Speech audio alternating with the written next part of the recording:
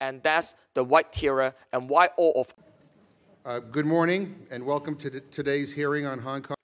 Beijing should not have it both ways, grabbing all the economic benefit of Hong Kong's standing in the world, while erosion of our freedom. It is so important that the international community and the United States support your effort. I mean, why that is critical.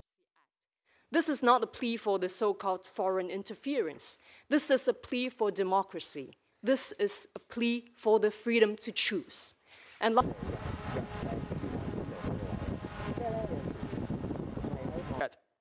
I hope historians will celebrate the United States Congress for having stood on the side of Hong Kongers, the side of human rights and democracy. God bless Hong Kong.